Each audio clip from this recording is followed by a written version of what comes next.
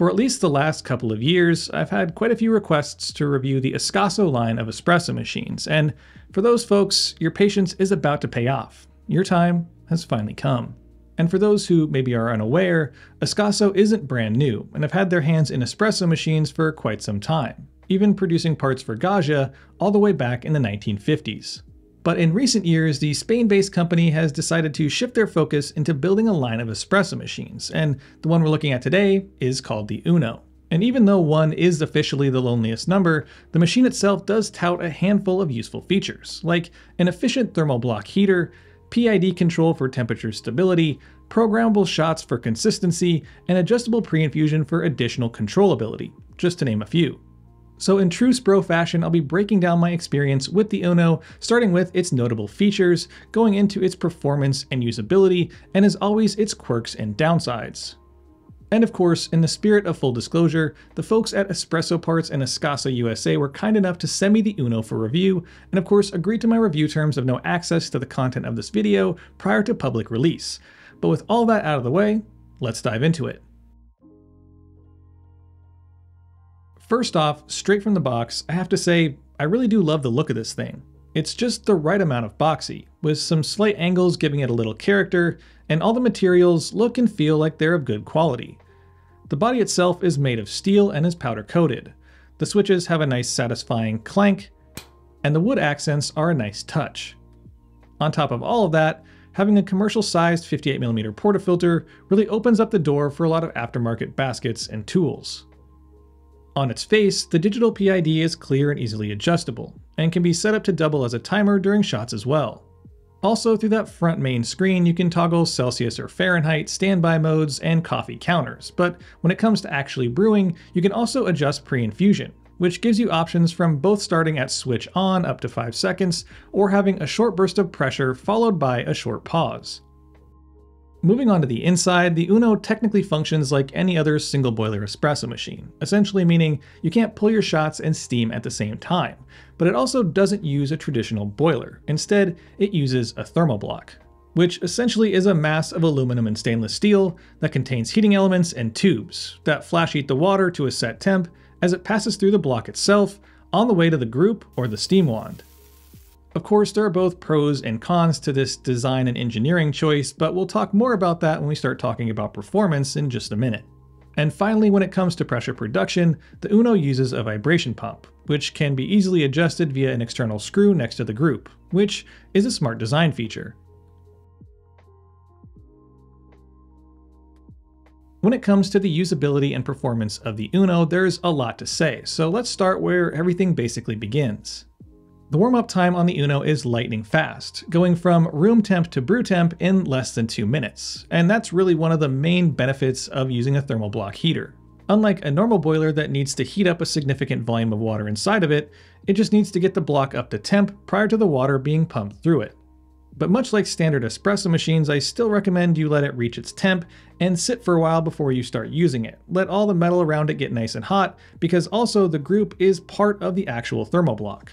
From there, changing any of the machine settings is rather easy. It's just a single press to adjust the brew temperature up or down, and a double press to go deeper into settings like pre-infusion. Personally, I found myself most of the time maxing out on that setting, allowing for 5 seconds of pre-infusion prior to full pressure ramp up. From there, pulling shots can be done in 2 ways, manual or programmed. For manual shots, you just engage the pump by lifting up or pushing down on the coffee lever. When you've hit your desired yield, you just let go and it will return to center, effectively ending the shot. And let's say you really like that shot and you want to run it back. All you need to do is give the lever a quick flick in the direction you originally pulled, and it will run back that same shot volume, at least in theory.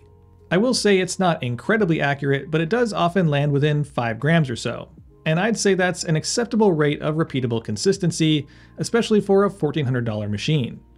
But now let's get down to brass tacks and talk shot quality.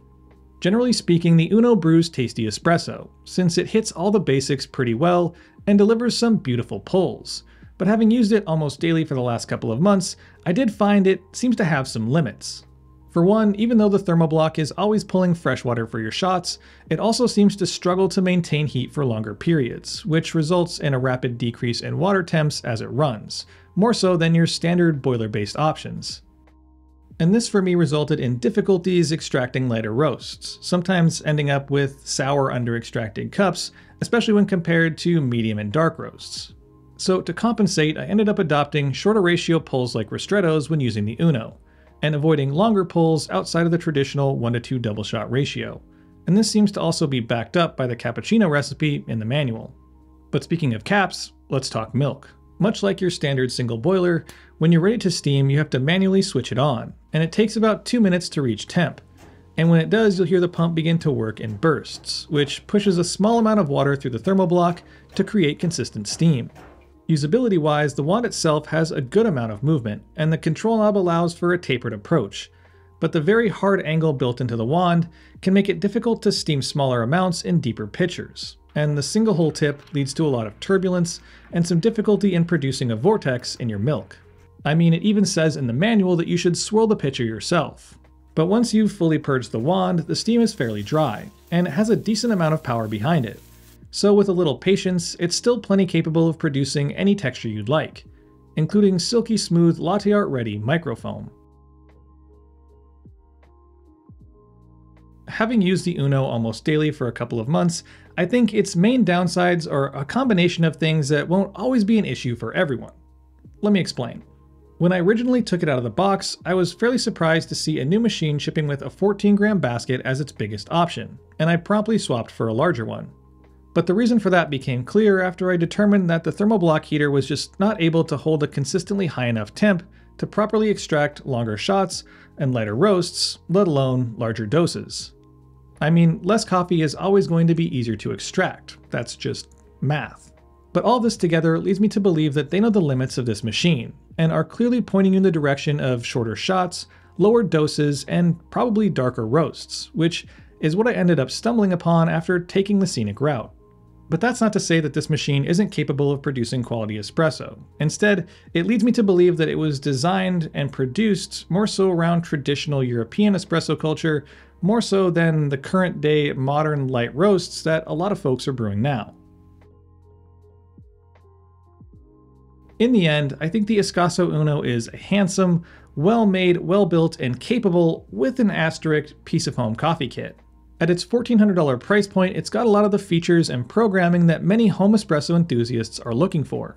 But the main component where it gets its namesake, its One or Uno Thermoblock, is what's really holding it back from its ability to be a machine that can please every taste and work with every coffee. Now, just so we're clear, I don't think that makes it bad. Instead, it just narrows down its audience to those looking for a quick, capable, attractive machine for some traditional espresso or milk drinks. But with all that said, I think it's time I start wrapping this one up, and as always, pass the conversation on to you. What are your thoughts on the Ascaso UNO, and what are your thoughts on Thermoblock espresso machines? I'd love to hear from your experiences if you're an owner of the UNO or any Thermoblock for that matter, so drop your answers to those questions and any others you may have in the comment section down below. And as always, I'll see y'all next week. Thanks for watching, and if you enjoyed the video, don't forget to like, share, and subscribe. Hit that little bell button for notifications of new videos posted every Friday. Check out my Instagram at Sprometheus for content throughout the week. Help support the channel by considering becoming a channel member for exclusive access. And as always, stay caffeinated. Pony Boy.